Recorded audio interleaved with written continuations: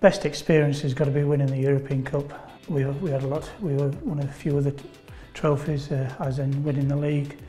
Winning the league in '81 with using only 14 players was a fantastic achievement. Going on the following year to win the European Cup was obviously a lot more special. We were very privileged and proud to have achieved what we did.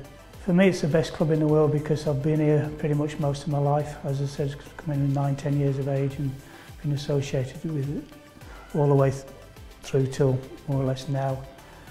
But the biggest thing for me is the support that the club has. The support is absolutely fantastic and I've been from day one since I've been here. And that's why I'm Villa till I die. And why are you?